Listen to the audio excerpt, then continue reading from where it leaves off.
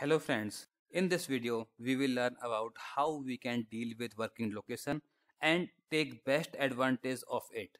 Basically, current location is one that we see in command prompt just before cursor. Current location is also known as current working directory or present working directory. By default, PowerShell or all other command prompts assume that the items that we are working with are located in current location only.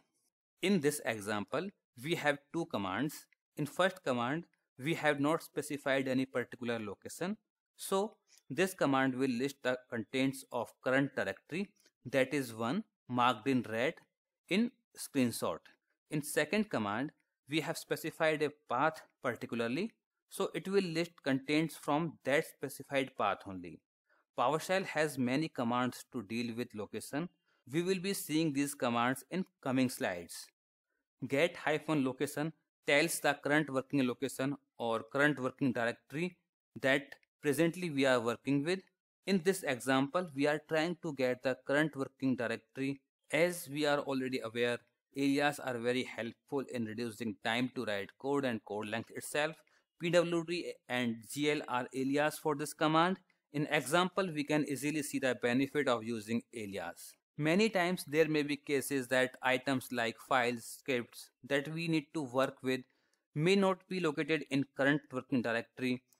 In such cases, we need to pass absolute path for these files, folders and scripts. Using absolute path again and again in command or script may increase the length of code and time of writing code. In such cases, setting current location to the location of files and folders that we are working with may always be helpful and efficient. Set-location command sets the current working location to a specified location or directory.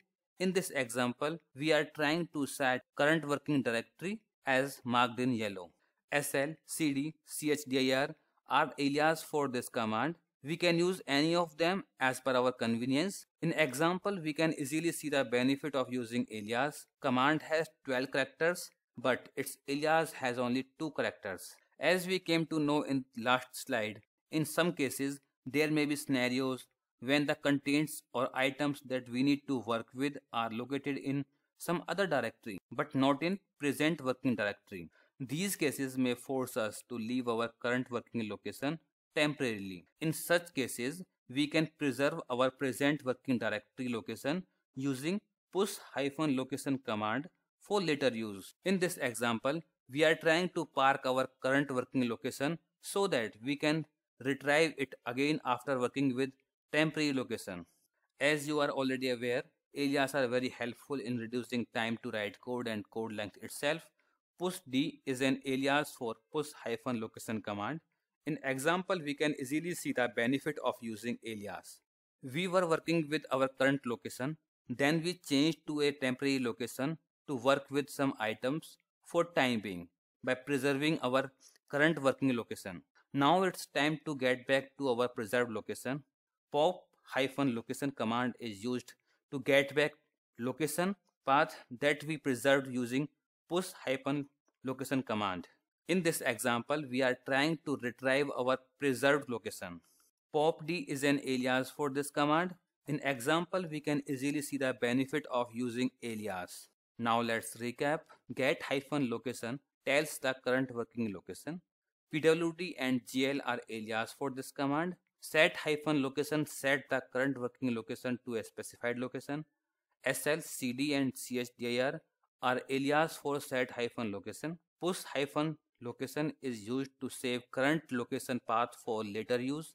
PushD is an alias for push-location command. Pop-location is used to get back location path preserved using push-location command.